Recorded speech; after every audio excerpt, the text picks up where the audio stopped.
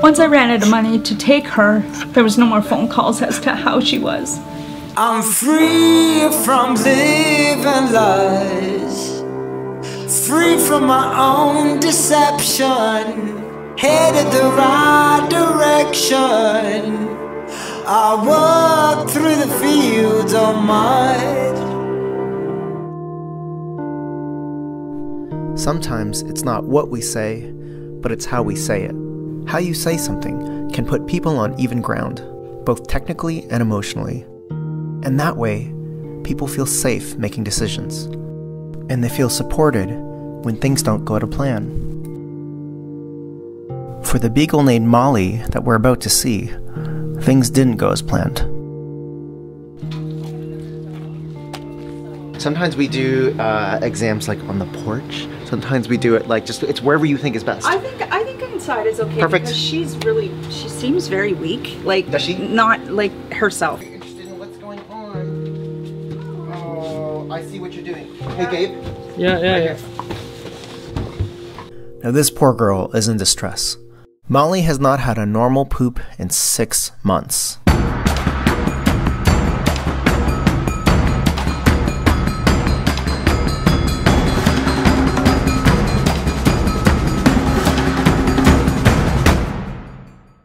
When we took him to the vet, he had said, she's constipated. I've never seen a dog that constipated before. Right. So I took it as that, because he said there was nothing lodged, nothing, and he did do some blood work. It's very common for us to hear of a dog who's straining with nothing coming out. I have no doubt that's what Molly looked like in the beginning. Since that point in time, has she looked better, same, or worse? In the last week? Yeah. Worse, way worse. Yeah, this is the worst I've seen her. So what should we be trying today to get her relief, like today? Right. Like not like 2 weeks from now, but like just like tonight. and that's the goal for her. If she could just feel better tonight, I'd feel better tonight. That's I could see her, I could see what she feels like. Regardless of the underlying cause, she needs to feel better tonight.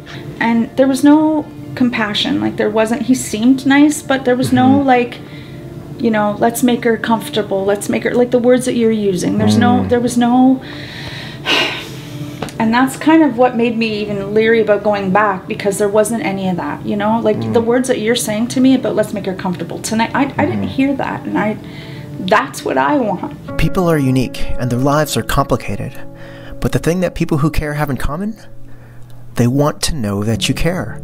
And this doesn't come from technical expertise or always being right. It comes from how you say what you say.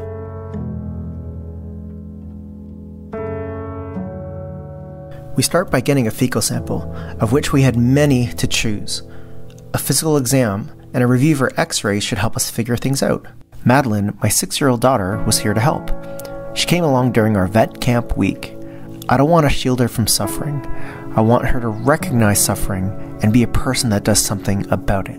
Your art is gorgeous. Absolutely gorgeous. I just want to make sure you don't sneak when we're poking and prodding you. Okay, Maddie, you can come over here. The reason why I want you over here is we're going to do a physical exam, and when we do an exam, guess what? What? We want to find out exactly what's going on, and we're going to go step by step for her, okay? So her iris is brown, her sclera is white, conjunctiva is red, so they're both proper on both sides. We're checking her lymph nodes over here. She feels normal. Do you think she's got cute little teeth? Then we're going to look through. We're just going to be very thorough. She's got a butt problem today, but we're looking at absolutely everything. We make no assumptions about what the problem can be. We start fresh. We start from a clean slate, okay? We really want to find the issue, and that means we're just going to be looking at everything. Lymph nodes feel good. So do you know what lymph nodes are? Lymph nodes are a part of your immune system. They're part of your immune system, and sometimes if they get bigger or smaller, it's a way to figure out what's going on. Sweetheart, don't you worry. Come have a listen and tell me what you think.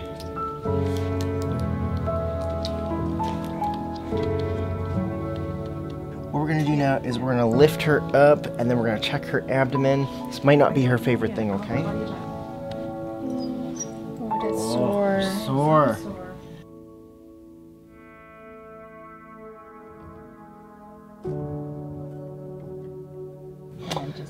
So usually we take a temperature, but it's in the butt. Her butt has been on fire for 6 months, so it's like we can't ask her to do that. We're gonna make an educated guess based on her armpit temperature, potentially, and then this is just gas that's in there. So the poop stops there. Sometimes if they got something called obstipation, which I've never seen for a dog, what that means is that there is so much poop in the body. There's so much poop here that the colon is just going wide, wide, wide, wide, wide, wide, wide. Oh, wow. Shouldn't have got that going on. Do I see any masses or displacement effect or things pushing other things in her body like cancers and things like that? I don't actually. That's definitely a good thing. But the key thing about this x-ray is this. It's a window into her past. It's a window of what her poop used to look like. Right. And what her poop used to look like is I used to make solid poop. Right. Solid poop, solid poop, solid poop, solid poop. So this, in a sense, is our goal. That we gotta get her colon back to be producing that. I don't think that constipation is or was her problem. Now, why would I say that? Over time, you learn what falls on your radar. Let's take this cat for example. Someone calls in and they say, my cat is straining in the litter box. Now this cat could be constipated, absolutely, but what's on my radar? The first thing on my radar is this cat struggling to pee? You say strain and my brain immediately thinks make sure you don't have a urinary tract blockage, which is an emergency, before anything else. Now what's the dog version of that? If someone calls in and says, my dog is straining, yes, it absolutely could be I'm straining because I can't go poop. But my radar doesn't say straining from constipation. The first thing I'm thinking of is there's nothing in the tank.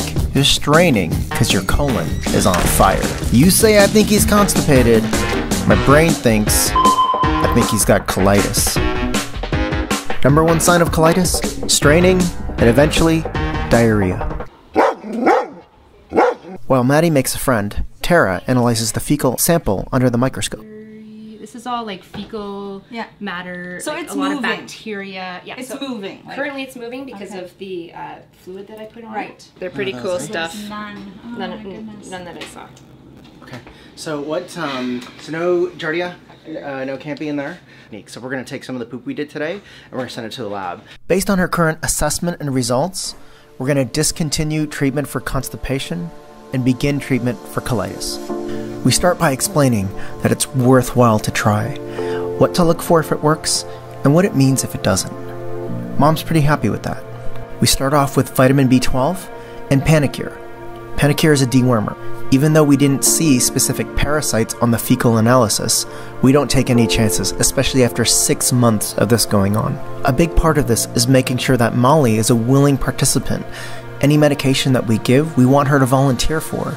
So we train her to accept needles while getting massage or getting some food. Vitamin B12 goes in by injection, and Mom did great. To the mix, we add Tylosin, then metronidazole. Both medications very useful in colitis. Again, we use treats to our advantage to make sure that Molly is always volunteering to take these medications.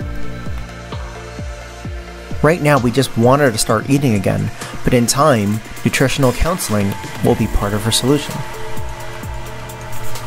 So it's hard to know how these things go, and I'm really anxious to find out what's going to happen.